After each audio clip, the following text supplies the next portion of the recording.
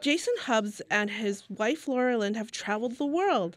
They've met plenty of animals on their journeys, but this dog was different. Chance had spray paint all over him. So he had mange all over his body, so he looked very hurt, everything like that. Bones were pretty much sticking out. After talking to a local vet, they decided to adopt him.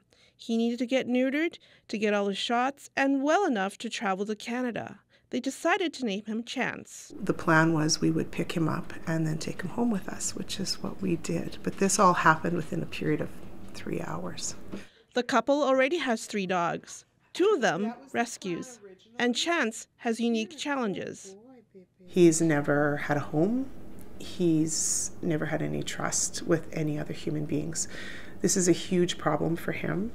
It's been 8 weeks since they first met Chance. His sores are still healing, but he is making progress. Everything to him is different, and we're just learning right now just to work on trust with him. Grandkids have been over and keep asking stories. They're asking about him. They've been writing stories, drawing pictures.